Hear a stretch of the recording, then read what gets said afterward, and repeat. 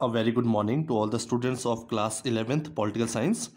And students, as we were doing the third chapter, that is equality, from your book political theory, we had finished 7 parts, and in yesterday's lecture we had discussed about feminism, what is the concept and the doctrine, political doctrine of feminism, and who are the people whom we call as feminists, and what is the relevance of feminism. Okay, and today we are going to do the 8th part of this chapter, that is equality. And today's topic is, we are going to discuss about Marxism and liberalism or socialism, or I will also tell you about what do we mean by communalism. So we'll try to understand all these political ideologies and how they are related, and why we are studying these ideologies under equality, because they are very important when we talk of equality, because these political ideologies only have different sorts of equalities and different type of pattern when we talk about equality under various political ideologies. So it is important for us to understand what do we mean by Marxism or socialism or liberalism or capitalism. Okay, so these are some of the important political ideologies which we have been seeing in a society from the 19th century. So we shall be covering that today. So let's start. As from the name you can see, Marxism, this was the ideology, political ideology given by a famous person, that is Karl Marx. So this Marxism and liberalism are two important political ideologies of our times. Marx was an important 19th century thinker. So Karl Marx was one of the most important 19th century thinker who argued that the root cause of entrenched inequality was private ownership. He said that whatever deep and huge inequalities we see in our society, and these inequalities are just because of the private ownership of important economic resources, that the economic resources which are very important for the growth and development of every person, every society, those economic resources are under the control of few private owners, such as oil, land, forest, or properties. These are some of the important economic sectors from where there is a growth of economy, but these economic resources are under some private ownership.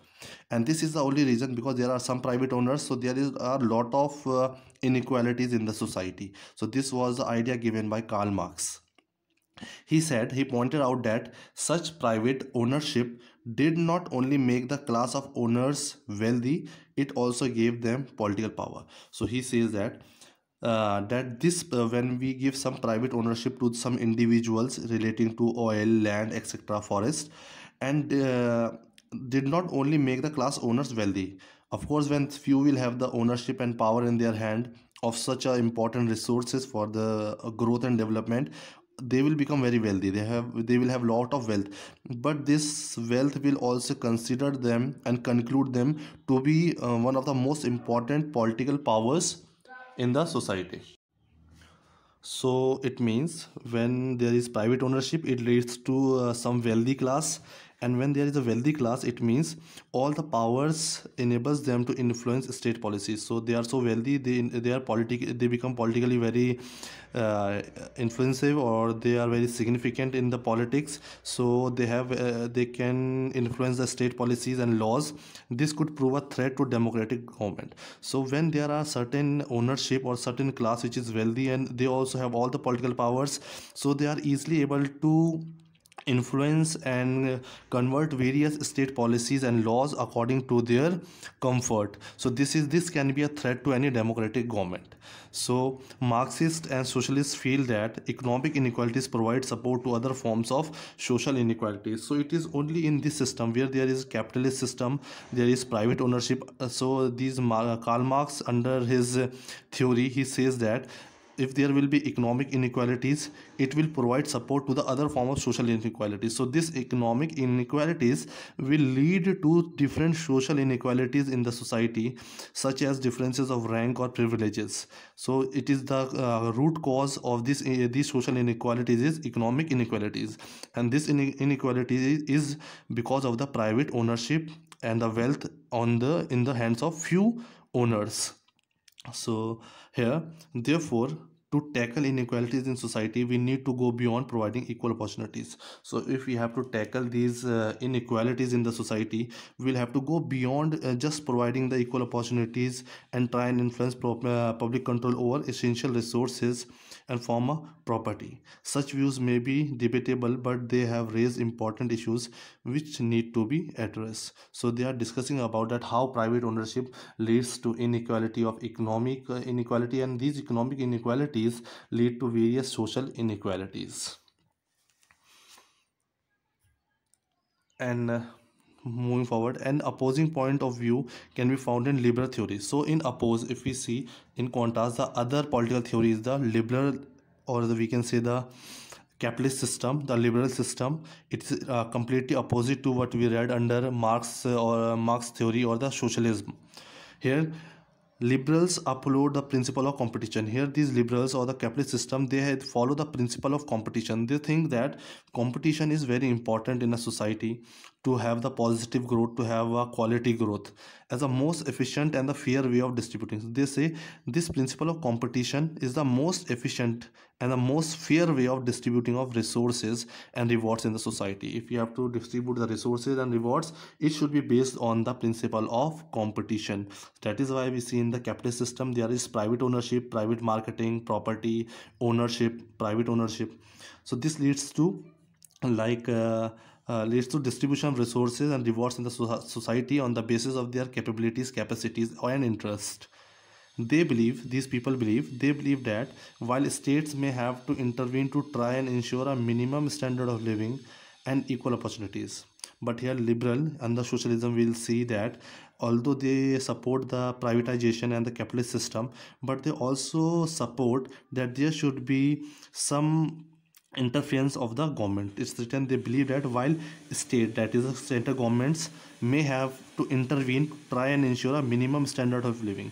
If to maintain the minimum standard of living for each and every citizen in the country, equal opportunities should be given to everyone. This cannot by itself bring equality and justice to society.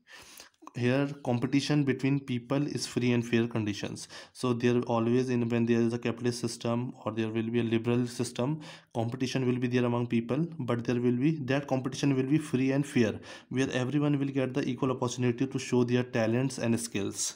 Is the most just efficient way of distributing rewards in society. For them, as long as competition is open and free, inequalities are unlikely to become entrenched and people will get due reward of their talents and efforts. How much efforts and talent we have, skills we have, accordingly we will get the amount of resources. So it will depend on our capacity and our capabilities, how hardworking we are, how talented we are. So it is a competitive market. Although state has a role in the field of education and health for maintaining the basic standard of living, but when we talk about the economy or society or the marketing, we will see this sort of system competition. For liberals, the principal competition is most just and efficient way of selecting candidates for jobs. So according in liberal system, this liberal ideology, principle of competition, in under this principle of competition we select candidates for jobs and admission to educational institutions.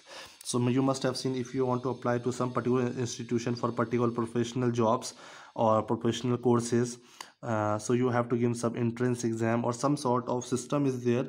On the basis of that eligibility, you are being selected or you are being rejected. So that we call it principle of competition. For instance, in our country many students hope for admission to professional courses and entry is highly competitive. But if you want some admission in good colleges as a professional degree, so you'll have to give some highly competitive exams. From time to time, the government and the courts have stepped in to regulate education institutions and entrance tests to ensure that everybody. So there has been various guidelines again and again revised for various entrance exams, so that it to ensure that everyone gets the fair and equal chance. So it is the responsibility of the government that everyone gets the free and fair and equal chance to participate, to show their skills and talents and compete in the exam. Although it is not guaranteed that if you are participating, if you are working hard, you will get the success, but you will get the equal opportunities. Some may still not get admission, but it is considered to be, if you do not get admission, you cannot say that you are facing inequality in the society under liberal system. It means you were given the equal and free chances, opportunities, but you could not qualify. Okay, so this is all about Marxism and liberalism. These are the two political ideologies which we follow in our society. With this I come to end of this particular topic. and in the next part we'll move forward in this chapter. Thank you.